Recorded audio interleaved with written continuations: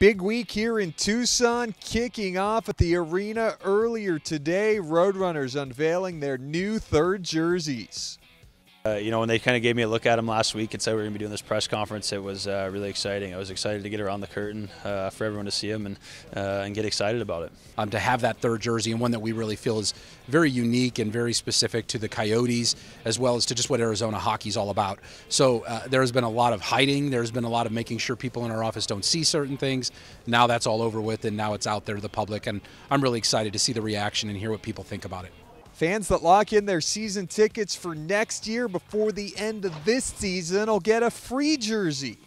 Watching hockey and as a hockey fan, when you think of some of the best jerseys, the Kachina jersey always comes up in discussion, especially with the Coyotes bringing it back and wearing it. It's such a great look, and the people down here are going to absolutely love us wearing it as well. Along with the new replica third jerseys the Roadrunners will have for 1920. You can also buy Roadrunners Kachina gear now at TucsonRoadrunners.com or at our games Tuesday, Wednesday, Saturday, Sunday. We'll see you at the TCC tomorrow.